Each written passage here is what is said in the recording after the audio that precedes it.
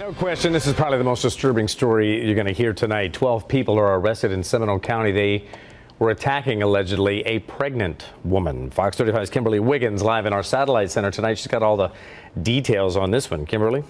Well, Bob, the worst part is investigators say the attackers knew the woman was pregnant and kept beating her.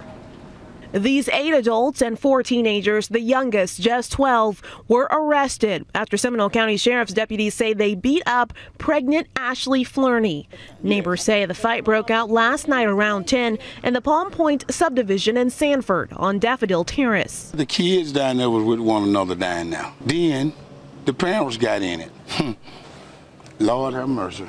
Investigators say it was part of an ongoing neighborhood dispute. One 911 caller said one person grabbed a gun. Are down here fighting each other with guns. Boom, boom, boom.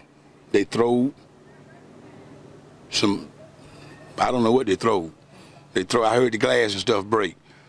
But I think she got hit. The sheriff's office report reveals Flerney was hit in the head and one attacker yelled, "I don't care, you're pregnant." She had a thing up to her face. 7 of the 8 adults bonded out of jail this morning. The public defender argued the last one, Quentin Herring, didn't realize Flerney was pregnant. There's nothing in here to indicate that whatever was said about her being pregnant, he said, or anybody told him she was pregnant.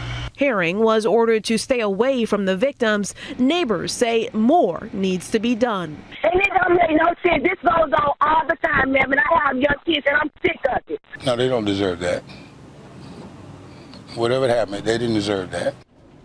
And we are told Flerney is okay tonight. Live in the Satellite Center, Kimberly Wiggins, Fox 35 News.